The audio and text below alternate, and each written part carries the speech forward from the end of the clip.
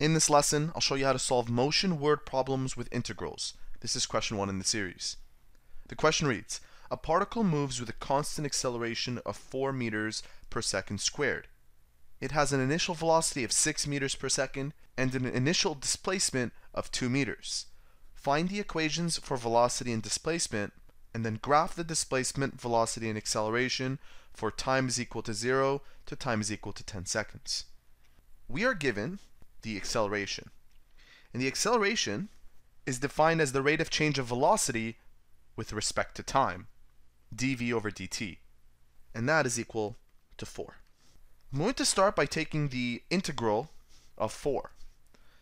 So the integral of 4 dt is equal to the velocity. Taking the integral of a constant is very easy. In fact, I can pull out this 4 outside of the integral. This leads me to 4 times the integral of dt is simply t. So v is equal to 4 times t, plus our constant c, which we don't know. One interesting feature about this question is that they tell us the velocity, and it's 6 meters per second.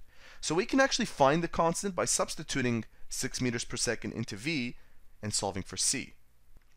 V is equal to 6, and this is happening at an initial velocity, so time is equal to 0.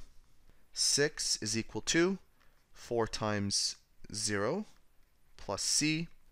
Therefore, c is equal to 6.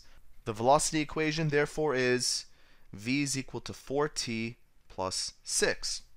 Next, I need to find the displacement equation, and I can do that by taking the integral of the following equation.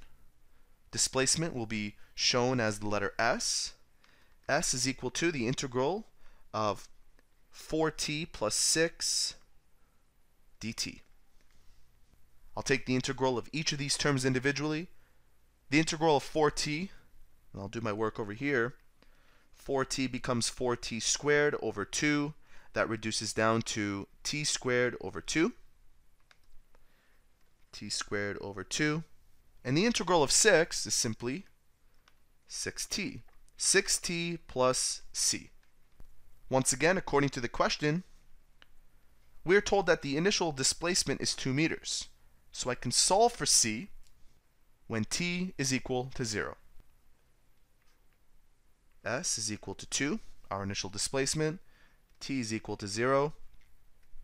This gives me the following. 2 is equal to 0 to the power of 2 divided by 2. That becomes 0. 6 times 0 is also 0, plus c. Therefore, our constant here is 2, giving us a final equation of s is equal to t to the power of 2 over 2 plus 6t plus 2. I'm going to highlight the two featured equations. And now to check our work, let's take a look at the 3 equations. Our first equation is when acceleration is 4 meters per second squared, and it's shown as a straight line. Our second equation, v is equal to 4t plus 6, is obviously a linear equation. Take a look. T represents our slope here, 6 represents our y-intercept. And finally, for our displacement equation, we have the following graph where the quadratic opens upwards between 0 and 10. And so there you have it. That is how to solve a motion word problem with integrals.